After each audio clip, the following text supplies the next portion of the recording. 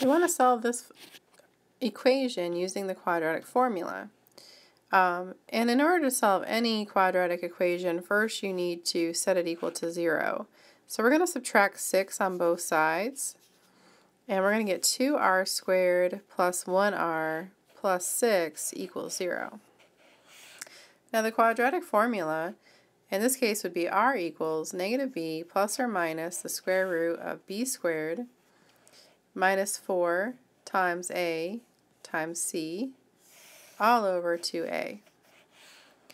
And a in our problem is 2, b is equal to 1, and c is equal to 6, because any quadratic equation is ax squared plus bx plus c equals 0. So if I plug those values in, I can see what we get for r. So it's going to be negative 1 plus or minus the square root of 1 squared, which is 1, minus 4 times 2 times 6, all over 2 times 2.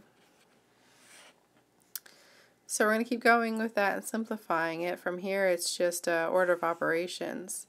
So it'd be 1, and then 4 times 2 is 8, 8 times 6 is 48, so we have 1 minus 48 all over 4.